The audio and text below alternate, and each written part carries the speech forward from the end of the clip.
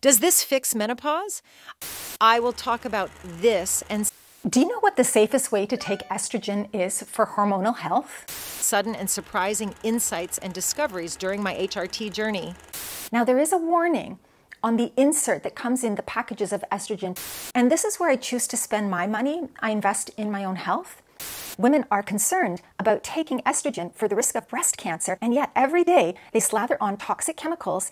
So let us get started. Do you know what the safest way to take estrogen is for hormonal health? This is important to know, and let's look at it. You can either use an estrogen patch or an estrogen gel. These gels are clear and can be applied directly to the skin, absorbing into the bloodstream. The skin acts as a reservoir, slowly releasing the hormones. So, back to the question about what the safest way is. It's through the skin. However, absorption can vary greatly amongst women due to factors like skin temperature, skin texture, and the state of the skin flora, also known as the skin microbiome. Now, we have available to us natural hormones as science and medicine has improved. They are called body identical hormones, which basically means the hormones are exactly the same as the hormones that we were producing when we were younger. We're just replacing like with like. For example, like we do with thyroxine for hypothyroidism. If needed, we can do this with all three of the sex hormones, estrogen, progesterone, and testosterone. As I mentioned, the safest way of having estrogen is through the skin, either a patch or a gel. For my hormone balance, I use 2 pumps of estrogel. I initially started with 1.5 pumps and noticed after 6 months it was not enough. My doctor monitors my blood every 6 months, so I was counseled to increase the dose by 1/2 pump. I also take progesterone and testosterone, which I will speak about in my next videos. I do have to pay for my hormones privately, and same with my consultation with my hormone doctor. And this is where I choose to spend my money. I invest in my own health and trade off other things like Starbucks, Tim Hortons, and eating out at restaurants. I do think this should be made available to all women free of charge, but we're not there yet. And there is a lack of adequate training on the biological importance of these body identical hormones. And hopefully, with more awareness, we will see changes in this important and much needed part of women's health. The estrogel I use contains 17-beta estradiol, which is the natural estrogen that we produce. If you look at it, I know it's hard on the camera, but you can see it's just a clear gel. And so it just gets rubbed in. Now, it's licensed to be rubbed in on the outsides of the arms or the insides of your thighs. We're actually using the skin as a vehicle, so it can be used in different areas of the skin. I would not worry too much about making sure it's exactly on the outside of the arms. Some people find it rubs in better in different areas of the body. We're all different. And this means that getting the estrogel through the skin really varies from person to person. It's not just the absorption, it's also the metabolism of the estrogen once it goes in as well. So just rub it in very smoothly so it gets absorbed into the skin. When it goes under the skin just acts as a reservoir, and then it slowly becomes released into the bloodstream. Now, our skin is a barrier. It isn't meant to have chemicals put through it. And this means that getting the estrogen through the skin really varies.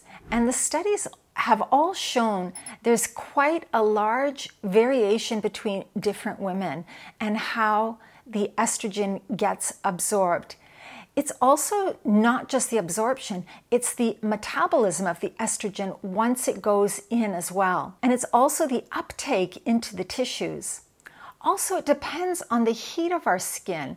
When our skin is warmer, it often absorbs easier, because the blood vessels are on the surface of the skin. And when we're colder, it can be more difficult to absorb. And a lot of people actually find that their skin becomes quite dry, actually, when they're in menopause. And then it can be harder to absorb as well. It's important to look at how it's absorbed. This assessment can be done with blood tests and by monitoring your symptoms. When a level is low, it usually means that the person isn't absorbing the product well, and so the dose may have to be changed, or the preparation, because that actual preparation isn't working very well for that woman. Did you know another thing that may prevent the proper absorption is the flora on your skin? Yes, the state of the skin's flora, also known as the skin microbiome, can potentially affect the absorption rate of topical medications, including topical estrogen, like transdermal estradiol. The skin microbiome consists of various microorganisms, including bacteria, fungi, and viruses that reside on the skin's surface. Factors related to the skin flora that can influence drug absorption include: Number 1, the skin integrity and barrier function. A healthy skin microbiome contributes to the integrity and proper functioning of the skin barrier. Disruption in the skin microbiome can lead to skin conditions like dermatitis, which may alter the skin's permeability and potentially affect drug absorption. Number 2, pH levels. The skin microbiome plays a role in maintaining the pH balance of the skin. Changes in pH can affect the skin's ability to absorb topical medications. Number 3, enzymatic activity. Microorganisms on the skin can produce enzymes that might interact with and metabolize drugs applied to the skin, potentially altering their effectiveness. Number 4, skin hydration.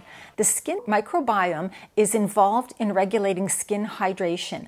The level of skin hydration can influence the absorption of topical products. Maintaining a healthy skin microbiome is important for the effective absorption of topical medications. Strategies like gentle skincare, using only chemical-free moisturizers, a balanced diet, and avoiding excessive sun exposure can help maintain a healthy skin barrier and microbiome.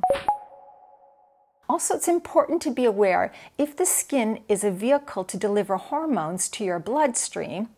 Do you even know what's even in your skincare products? And what the heck have you been putting on your skin all these years? Women are said to have absorbed 2 pounds of parabens in their lifetime from their skincare products. Parabens are associated with breast cancer. Women are concerned about taking estrogen for the risk of breast cancer, and yet every day they slather on toxic chemicals in their beauty and skincare regime that disrupt the skin flora and are detrimental to their health. There's so much misinformation out there that needs to be clarified.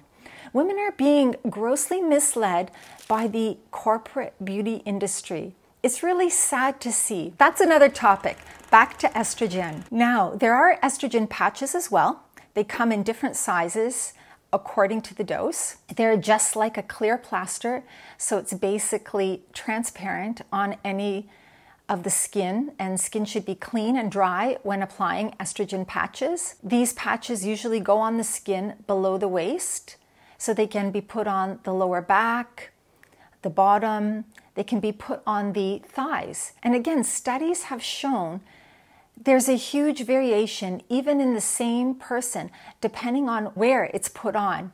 Again, it's important to monitor, as people might need a higher dose just because they're not absorbing fully through the skin. Now, there is a warning on the insert that comes in the packages of estrogen patches and gels, and even vaginal estrogen as well. And I'm not going to read it to you, but if you look at it, it'll tell you that there's a risk of blood clot, there's a risk of blood pressure, and there's a risk of heart disease. And there's a risk of breast cancer. And actually, there isn't any evidence for that. I will delve deeper into the long-term use and safety of these in another video. To recap, on topical estrogens, there are different types. There are different doses. Individualization of dose is really super important. About 1/3 of women who are on HRT find it's not working for them. In these cases, it's a matter of changing to a different preparation. not necessarily the dose being increased, because a different preparation might mean it's absorbed better and they don't need the dose increasing. Some women do need the dose increasing, and that's absolutely fine as well, because it's not the dose that's given externally, it's about the amount that's absorbed internally. And as long as people are being monitored for their symptom improvement, are monitoring their levels, and making sure there's no other underlying reason for their symptoms, then it's absolutely fine. Be aware that there are chemicals in the delivery agents. And lastly, an important point to remember is when women still have their womb, it's important to take progesterone. I'll talk more about progesterone in my next video. I hope you enjoyed this video and found it informative. Please like, share, and subscribe to our channel. Cheers to your health and hormone balance.